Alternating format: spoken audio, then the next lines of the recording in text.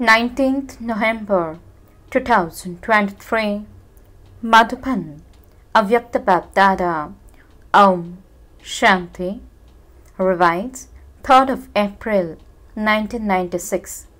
The Murli's title is As well as doing service, become free from your old and wasteful sanskars by having an attitude of unlimited disinterest. Today, the unlimited Father is seeing his unlimited, constantly cooperative companions, you constantly cooperative children in all directions are constantly seated in the Father's heart, on the heart throne. The incorporeal Father does not even have an immortal throne of his own, whereas you children have so many. So BapDada is constantly happy to see you children seated on the heart throne. Wow, my children who are seated on the throne. The children are always happy to see the Father. All of you experience happiness on seeing BapDada, and BapDada is also pleased to see all the children, because each child is a special soul. Even if a child is the last number child, even while being the last number, he is still in the least of a handful out of multi-millions. So does the Father have greater happiness on seeing each child, or do you have greater happiness? Both. The Father has so many children. The more children there are, the greater the happiness he has, whereas you only have double happiness. That is all. You have the happiness of the family, but the Father's happiness is permanent. Is your happiness permanent, or does it fluctuate? BapDada believes that the breath of Brahman life is happiness. If you don't have happiness, you don't have a Brahman life, and it is imperishable happiness, not happiness that you only experience sometimes. To a percentage, happiness is happiness. If today you have 50% happiness and tomorrow you have 100% happiness, then your breath of life is fluctuating. BapDada also told you earlier that even if you shed your body, your happiness should not disappear. So is this lesson firm, or are you still a little weak in this? Have you underlined the word constantly? What would those who only experience this sometimes be? Those who have constant happiness are those who pass with honors, whereas those who only experience this sometimes have to pass through the land of Dharamraj. Those who pass with honors will return with the Father in a second. They will not stop anywhere. So who are all of you? Those who go back with the Father, or those who stop? Means the one who go back with the Father. Does your chart shows this?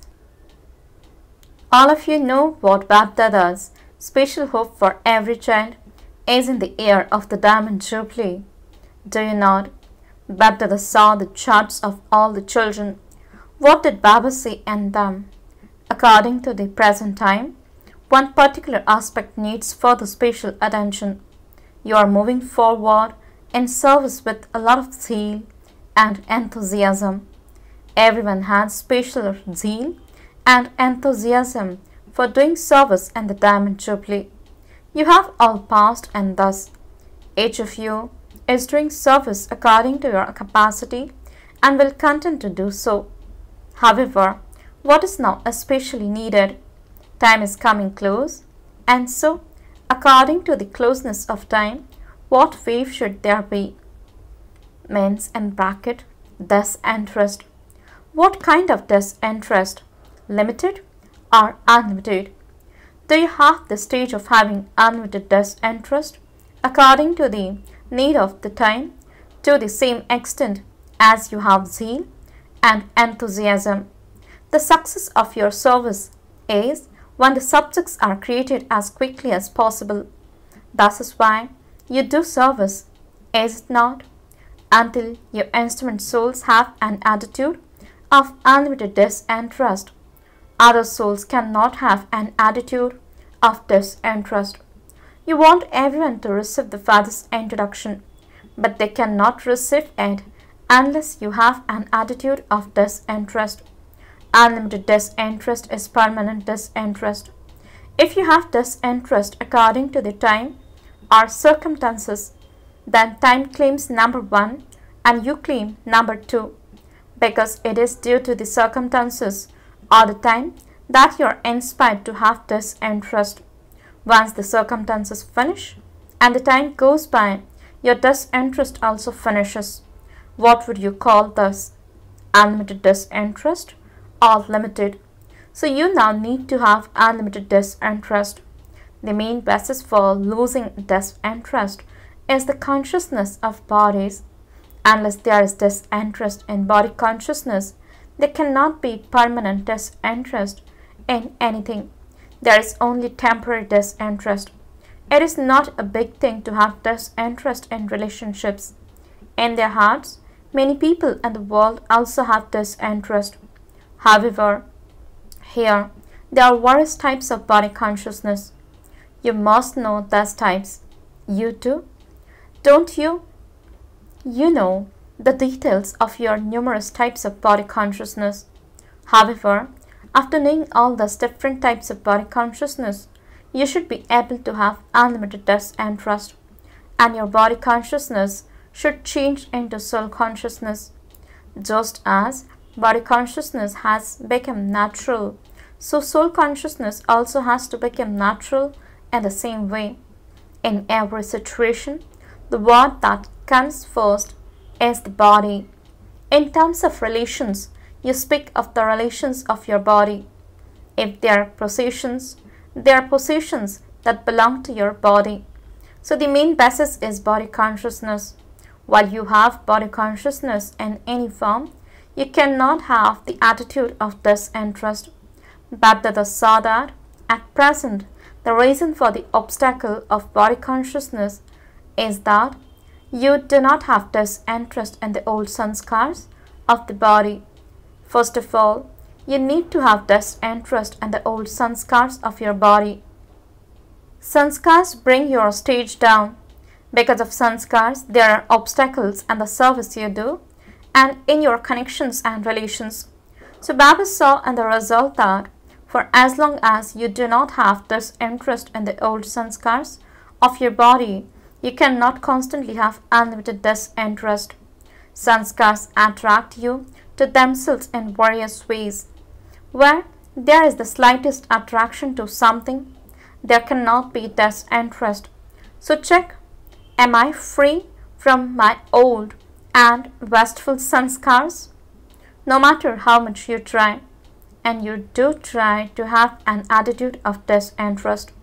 Some or even the majority of you have such a strong sanskars in some aspects that they pull you to themselves. So first, there has to be disinterest in the old sanskars. Why do the sanskars emerge even against your conscious wish? You don't wish them to, but they do emerge because you haven't burned away their subtle form. A trace of them still remains.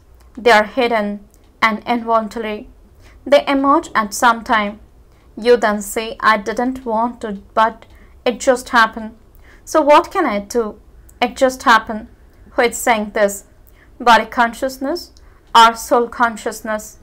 Therefore, BapDada saw that you still have some weakness in having an attitude of disinterest in your sanskars. You have finished them, but you haven't finished them to the extent that not even a trace of them remains. Where there is a trace of them, there will also be their progeny. If today there is a slight stress, then according to the time, that takes the form of its progeny. It puts you under an external influence. What do all of you say? Just as the Father is knowledgeful, so too we are also knowledgeful. However, what are you when the sanskars attack you? Knowledgeful or knowledgeful? So, instead of being knowledgeful, you become pulled by knowledge. You are not knowledgeful. If any of you were to be asked, You would say, yes, I do understand that it should not happen, that I should not do that, but it happens. So at that time, are you knowledgeful or are you pulled by knowledge? Those who are knowledgeful cannot be attacked by any sanskars, any relationships or any possessions. So, you are celebrating the Diamond Jubilee. Diamond Jubilee means to become a diamond. That is to be one who has unlimited dust and trust. There isn't as much attention paid to having an attitude of dust and trust as there is to enthusiasm for service. There is carelessness in that you say everything is moving along fine. It continues to happen. At the right time, everything will work out fine. Is time your teacher or is Baba your teacher? Who is your teacher? If you transform yourselves according to the time, then time is your teacher. If your creation is your teacher, is that right? When such circumstances arise, what do you say? It will be all right at that time. It will work out fine. You even reassure the Father, don't worry, everything will be all right and we will move forward at the right time. Does it suit you, Master Creators, to make time your teacher? Do you like it? No. Time is your creation and you are the Master Creators. It doesn't suit you, Master Creators, to have your creation become the teacher of the Master Creators. So now, in the time that BapDada has given you, make your attitude of dust and trust emerge. When there is a pull of service, the attitude of dust and trust finishes, because you receive happiness and power by doing service, and you also receive the instant fruit. While you are doing service, unlimited dust and trust finishes. Therefore, awaken this attitude of dust and trust within yourselves. Was it you who became thus a cycle ago, or was it someone else? You were thus, were you not? Now, simply allow that which is merged to emerge, just as you make practical plans for service emerge, and this is why you achieve success. In the same way, now make your attitude of unlimited dust and trust emerge, no matter how many facilities you have attained, and day by day you will receive more facilities. Do not let your spiritual endeavor to have an attitude of unlimited dust and trust be merged. Make it emerge. Let there be a balance of the facilities and your spiritual endeavor. As you progress further, matter will become your servant. You will receive regard and respect, but while having everything, do not let your attitude of dust and trust decrease. Do you experience an atmosphere of an attitude of unlimited dust and trust within yourselves, or have you become busy doing service? Just as people of the world are able to see the impact of your service, they should also be able to see the impact of your attitude of unlimited dust and trust. What was the stage of all of you in the beginning? When you were in Karachi, there wasn't any service. You had the facilities, but by making the atmosphere one of an attitude of unlimited dust and trust, you increased service. So, all those who are celebrating their Diamond Jubilee have the original sanskars, but they have now become merged. Now make this attitude emerge once again. The attitude of unlimited dust and trust of the original 12s enabled establishment to take place. Therefore, now in order to establish the new world, make that same attitude and same atmosphere emerge again. So did you hear what is needed? If you did not have any facilities and you say that you have this and trust, who is going to believe you? It is while having the facilities that you have to have this and trust. There is such a vast difference between the facilities of the early days and the facilities now. The spiritual endeavor has become hidden and the facilities have become visible. Acha, it is good to use the facilities. Use them generously because they are for you. But do not let the spiritual endeavor become merged. There should be a complete balance. You tell people of the world to become like a lotus flower. You tell them to become like a lotus flower while having all the facilities. The facilities are not bad. In fact, they are the fruit of your karma and your yoga. However, it's a question of your attitude. It shouldn't be that you become trapped in the expansion of the facilities and come under the influence of the facilities. Should it? Become as detached as a lotus flower and loving to the Father. While using them, do not be influenced by them. Stay detached. Do not let the facilities make your attitude of disinterest become merged. At present, there is a great need for this. Everything in the world is going towards the extreme, and so there has to be an attitude of true disinterest. You are the ones who will create that atmosphere, first within yourselves, then within the world. So, what will those who are celebrating the Diamond Jubilee do? You will spread the wave. Will you not? All of you are experienced. You experienced it in the beginning.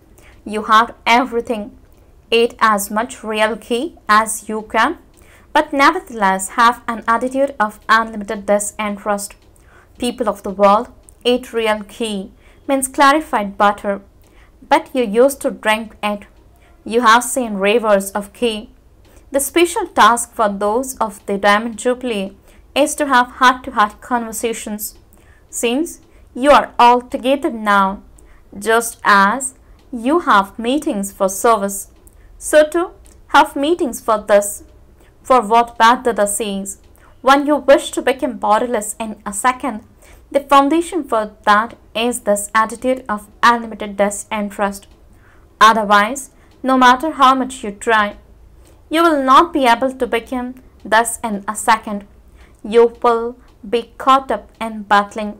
Where there is disinterest, that is fertile ground. Whatever you sow there, the fruit will emerge instantly. So what do you have to do? All of you should feel that you too have to have an attitude of disinterest.